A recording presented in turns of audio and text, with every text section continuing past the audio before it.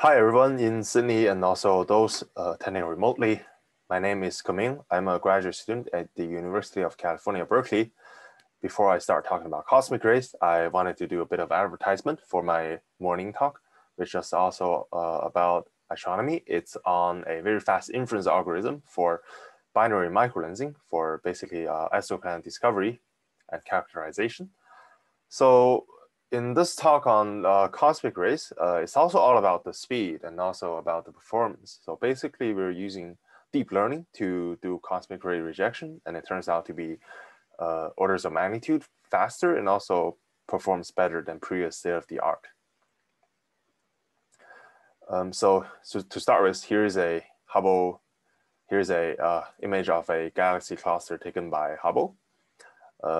You can see that apart from these galaxies, these fluffy looking galaxies, you also have a whole bunch of these little dots. Those are not stars. Those are actually cosmic rays.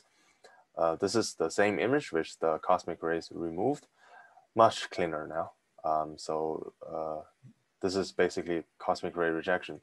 So what is cosmic ray? Cosmic rays are basically high-energy particles that's able to penetrate the telescope and hitting the detector directly, which leads to the exact flux. And the problem is all the more severe in space because of Earth's radiation belt that contains really a lot of charged high-energy particles. This creates a lot of trouble for Hubble. I'll first mention the existing approaches for cosmic ray rejection. The most straightforward way is to take a sequence of exposures at the same part of the sky, compute the median image, which is free of cosmic rays, because cosmic rays hit random places at different times. And you can subtract the median image from each individual image. And from the difference image, you can take a threshold. Whatever is in the single image but not in the median image, you think of that as the cosmic ray. So this is not perfect. For example, if you have loads of cosmic ray hits, that can happen for Hubble for a very long exposure, then sometimes the pixels get hit by more than once. But the most fundamental challenge is that it only looks for things that are only in one frame. It basically looks for transient objects. So if you're someone who's interested in transient astronomy, supernova, variable stars, then they're all masked up as cosmic rays. So you're losing your target. So in those cases, people would need single frame cosmic ray rejection algorithms. There are a lot of algorithms for that, including ours, which is also a single frame algorithm. And the state of the art, I would say, is LACosmic, which finds cosmic rays by looking at sharp edges. So in panel A, you're seeing parts of a Hubble image. What LACosmic does is that it applies the Laplace kernel, which is shown to the top right. It does convolution with this kernel. And the Laplace kernel is basically 4 in the center and -1 to the 4 sides. So it'll have a very high response at sharp transitions, like sharp edges. But for smoothly varying structures, it would have less response. So this involves a couple of steps involving subsampling and sampling back, but eventually you end up with an image like panel D, where the cosmic ray is still there, but the smooth structure has been removed, and there you could take a threshold to create a binary cosmic ray mask. So the problem with Hubble is that Hubble is not within our atmosphere, so the stars would look very sharp because they're so the stars would look very sharp, but the cosmic rays are also very sharp, and just by using Laplace transformations naively, you tend to misidentify a lot of stars as cosmic rays. So LACosmic basically come up with a heuristics for this. It says that the stars, although they're sharp, they're symmetrical. So LACosmic basically says that whatever is sharp but not symmetrical is cosmic ray. And I would say that it does a great job most of the time. For example, here's an example from the LACosmic paper. I mean, it's basically doing a pretty good job in these very sparse fields. It's also an image of a galaxy cluster without stars. Stars will be the most problematic case as we see later. The biggest trouble, I would say, is actually it's very slow. So just to do cosmic ray rejection for one single Hubble image would take around half a minute or a minute on your laptop. So good time for you to get a coffee. And secondly, because it's based on edge detection, it's got a lot of trouble if the cosmic ray is very extended. That makes it look rather smooth. And also, when stars get crowded, they don't look symmetrical anymore. They're not well separated. So that's the hardest case for LACosmic. And also, the way that it replaces its cosmic ray pixels is basically by taking the median of the surrounding pixels. There's definitely, we could definitely do better than that. So here's deepCR. Our approach is actually based on image segmentation in computer vision, which is basically segments an image into different parts. The fundamental task is to classify on the pixel level and ask whether a pixel is a pixel of a cat, a tree, a sky, or grass. In the case of cosmic ray rejection, we are basically doing a binary classification, asking each pixel whether it is a cosmic ray or not. So how do we do image segmentation with deep learning? The approach the popular approach is the UNet. So here what we're using is a modification of the UNet. The input image is to the left, and the output image is the binary segmentation mask.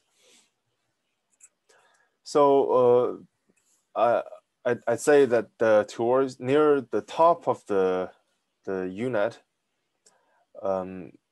pixel level features are being extracted, but towards the when you get deeper, you'll be able to extract semantic level information. For example, whether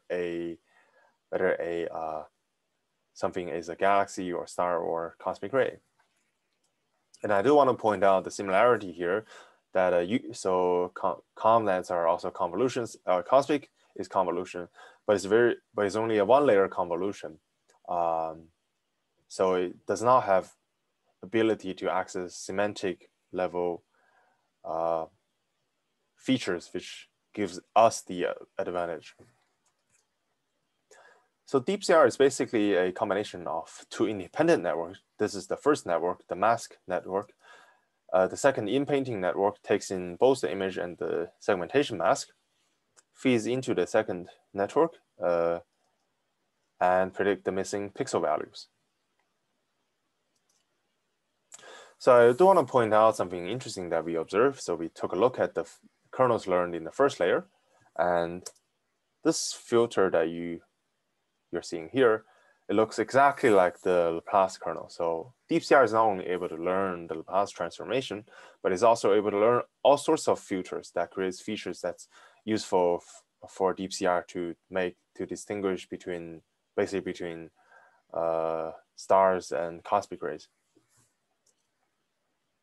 And here is how deepCR perform in a similar image that we just saw for LACosmic.